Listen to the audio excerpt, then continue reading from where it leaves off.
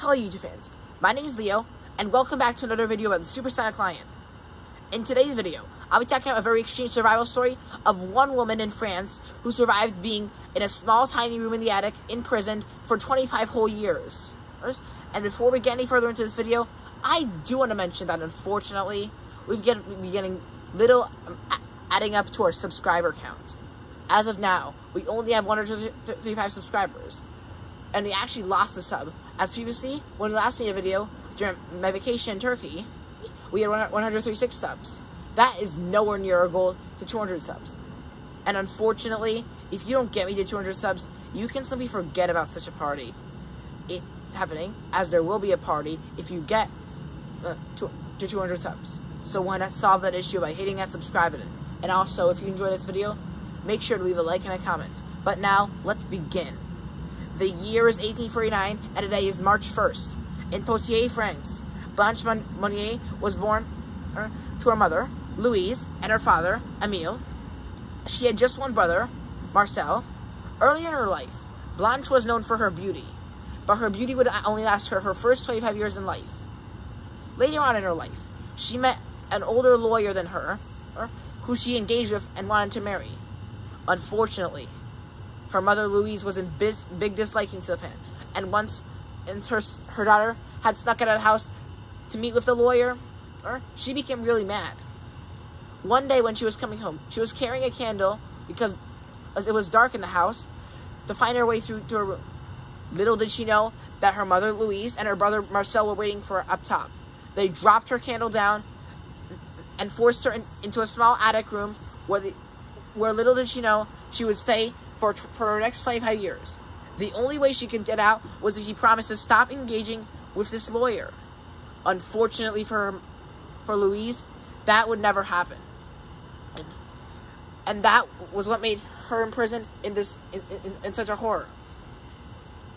On the first day, she tried to kick her way out of the door and ask her mother to let her out, but it wouldn't budge. She tried to find some tools, but Louise had made sure that her daughter wouldn't find such tools to help her escape her cell. I say cell because this is actually like a prison, even though technically she's not being arrested for a crime she committed. Anyways, how she got food is also similar to a prison. In prison, especially maximum security prisons, guards get food through a small crack in your cell that a human is not big enough to fit in. That's just what Louise did to Blanche when she was imprisoned. Except it was much worse than a prison. She barely even slept, although a bed did show that this imprisonment was in fact planned by Louise and or Marcel. She barely slept because there were rats, ants, cockroaches, lots of animals that stopped her from sleeping. Even when she did sleep, her nightmares in sleep were just as bad as being awake in this zone, which made it not easy to be here. And she kept time by when she got food, she placed scratch marks on the walls. Those were the only things that happened to her during the imprisonment. The imprisonment even happened after her fiancé died in 1885, removing the whole motive of the imprisonment. However, on May 23rd, 1901, the French Paris Attorney General received an anonymous letter revealing the Monnier secret. French authorities quickly came to the house, and when they blasted open Blanche's cell door, they discovered her lying down with excrement and all these animals. They quickly got her out into sunlight, the first time she'd seen such sunlight in 25 years, and took her to the hospital, where she was diagnosed with several illnesses, which she died from on October 13th, 1913. Well, meanwhile, what happened to the others? Louise died only 15 days later from an illness she got shortly after being arrested into prison on June 7th.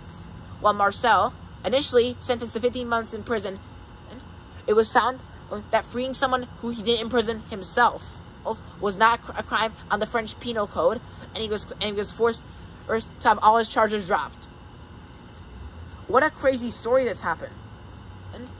But thank God this woman finally is released, except she has lots of health problems. This is all the information I have for this video. So I'll see you next time. Comment, like, and subscribe for more. And bye. Thanks for watching.